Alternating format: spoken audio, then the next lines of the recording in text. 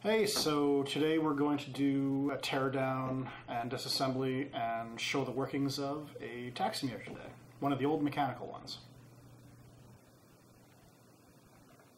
Tea's gone cold. Now onto the Argo. This one's a little bit newer, so I'm not overly sure what I'm going to find here. It's got two mechanical inputs, but it's also got this 6-pin in the back. I don't hear anything. The extra button works. This one is made in Germany. It's another European one.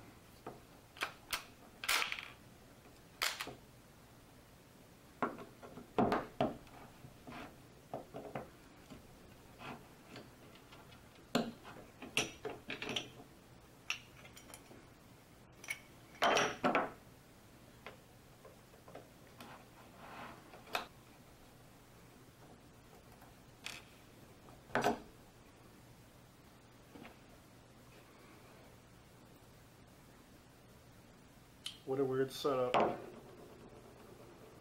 Why would you have two inputs for a single gear to move a little blade?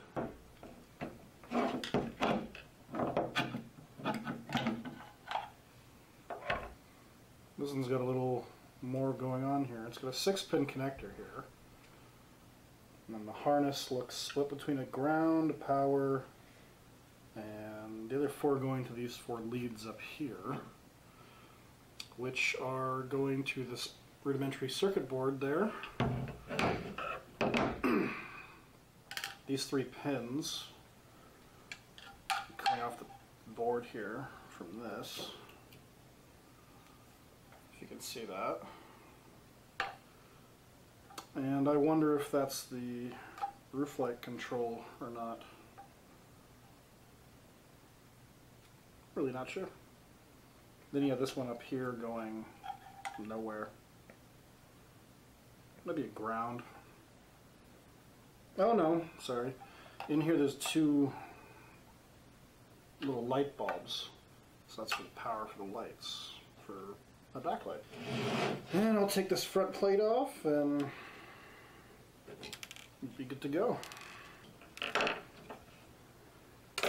These are all plastic rollers, and those were, I believe, well, they could be all brass or metal at the very least. Everything's a lot smaller, and that's important to have, because that's the piece that slides in here.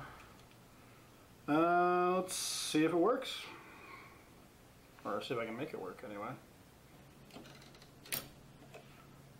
It should be hired. Rate 1. Okay.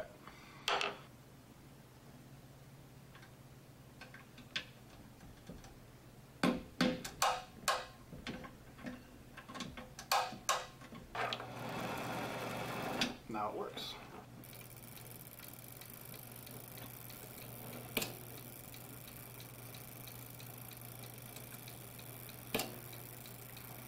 No, it looks like it works.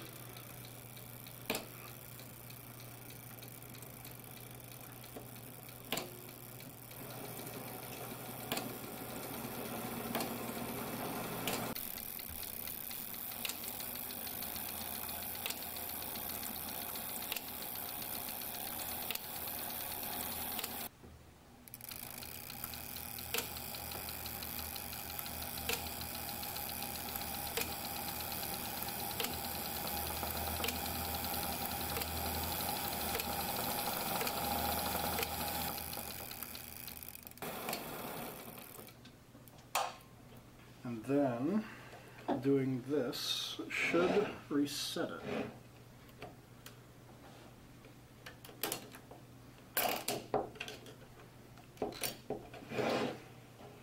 At $1.30, which is the flag.